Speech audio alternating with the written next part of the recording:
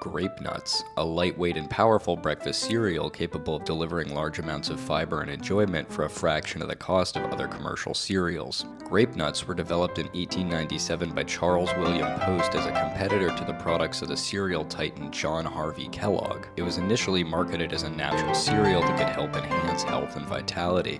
Thanks to its lightweight and compact nature, nutritional value, and resistance to spoilage, it was a popular food for exploration and expedition groups in the 1920s and 30s, and was used during World War II as rations by the US and Allied forces. Grape nuts is also credited as the first widespread product to use a coupon-based promotion scheme when C.W. Post Company offered a penny-off coupon to get people to try their new cereal. To get started with grape nuts, go to your local grocery store and buy a box, or follow the installation instructions on the official Post cereal website. Grape nuts comes in two varieties, traditional and the higher-level flakes wrapper library.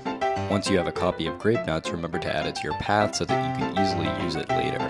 Grape nuts is most commonly used with milk and bowl. Most modern grape nuts users will also opt to use the spoon post-processor, although it is not required, and certain older power users just like to get their paws right in there.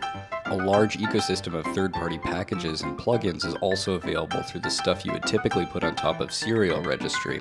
Some of the most notable are the banana and strawberries.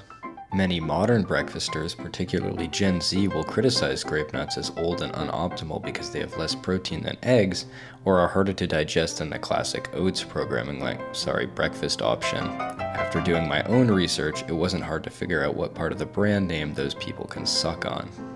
Another critique is the unpleasant similarity to gravel, but I would argue having the ability to enjoy something so wholesome and simple will be important once the world collapses back into feudalism, thanks to the orgy of corporate greed, global stupidity, and the resulting government. This has been Grape Nuts in 100 Seconds. If you would like to see more short videos like this, remember to hit the like and subscribe button, and I will see you next time.